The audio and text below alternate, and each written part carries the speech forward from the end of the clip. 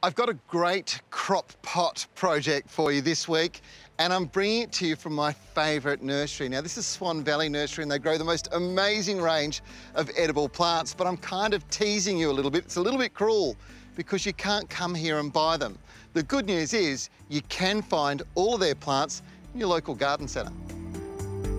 This collection is all about health. I've selected spring onions, which are good for digestion, and they're loaded with vitamins like A and C, and they're a rich source of magnesium, potassium and phosphorus.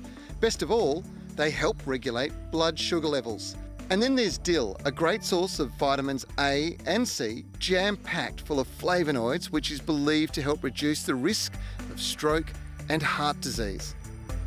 Now, last but not least in my planter here is this amazing fragrant herb. It is chives, and chives are just delicious. They're so good for you, and they are so handy to use in so many different ways. But here's the thing with them. They're a rich source of vitamin K, and vitamin K is really good for bone density, so it just makes you stronger. So it's really important that you incorporate it into your diet. They're a good source of folate, and best of all, when you put them in a planter like this, well, they perform exceptionally well. They do really well in garden beds, but in pots, they love it. The trick to successful pot-grown edibles lies with the soil. Fill your pot 30% with an absolute top-of-the-range potting mix. This is one of the best. And don't be scared to fill almost every centimetre of the pot. These plants will enjoy the competition, and that'll make them crop faster.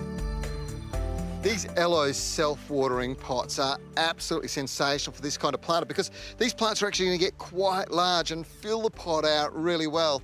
The last thing you need to make sure you do is just water it in with a little bit of sea salt over the top just to help them settle and avoid transplant shock. And voila, another delish edible planter ready to go.